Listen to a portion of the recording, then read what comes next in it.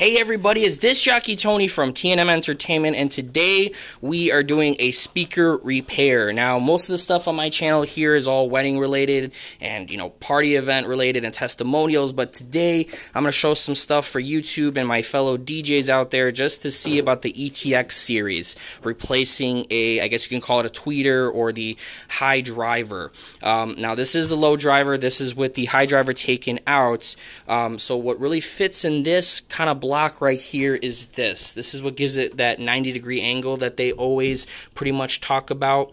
The tweeter goes in there with the little pointy end, and I'm going to show you the tweeter and how we're going to, replace it. So you pretty much have the 3 screws on the side here that you have to take out right here, and then they have on the other side as well, and that's going to take off the front grill. You do have that wire for the little white light that you can set to limit, or if you don't set it to that, it just stays on. And then you have 8 screws right here that you take off.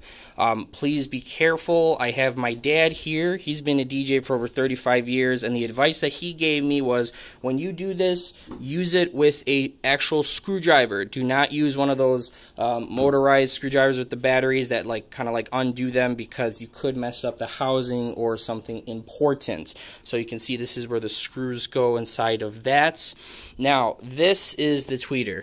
Now, I wanted to show you why we're replacing it. So if you want to look at it here, it's completely gone, like glass shattered. Now, surprisingly, it still works, but it's just very weak compared to the other speaker. Now, this is a brand new one over here that we ordered. I'm going to link you guys in the description where we ordered this from.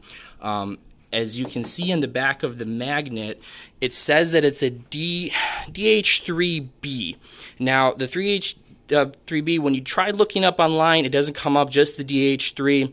I looked for the DH3 online. I found this from a website called Parts Express. It is not an original EV product. I'll link that one too for you guys that are want to do the exact manufacturer. This is aftermarket, but from my dad's advice and other DJs that have told me, a lot of the aftermarket stuff works 10 times better than the original manufacturers.